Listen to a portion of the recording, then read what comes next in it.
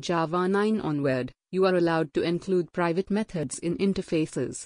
Using private methods, now encapsulation is possible in interfaces as well. In this Java 9 tutorial, we will learn about interface private methods in detail.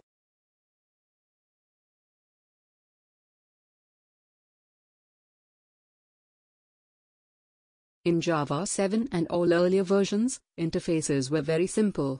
They could only contain public abstract methods.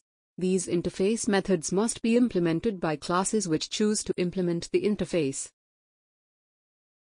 From Java 8, apart from public abstract methods, you can have public static methods and public default methods. Access modifier public is optional in all above interface method declarations. I have added them to improve readability only. Since Java 9, you will be able to add private methods and private static method in interfaces. These private methods will improve code reusability inside interfaces. For example, if two default methods needed to share code, a private interface method would allow them to do so, but without exposing that private method to it. As implementing classes using private methods in interfaces have 4 rules. First, private interface method cannot be abstract. Second, private method can be used only inside interface. Third, private static method can be used inside other static and non-static interface methods. Fourth, private non-static methods cannot be used inside private static methods.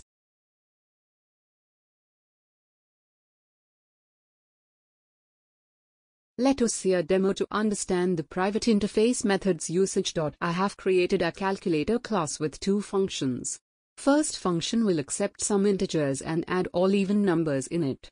Second function will accept some integers and add all odd numbers in it.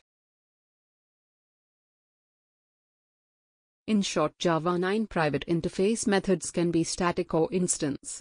In both cases, the private method is not inherited by sub-interfaces or implementations. They are mainly there to improve code reusability within interface only, thus improving encapsulation. Let us revisit all the allowed method types in Java 9.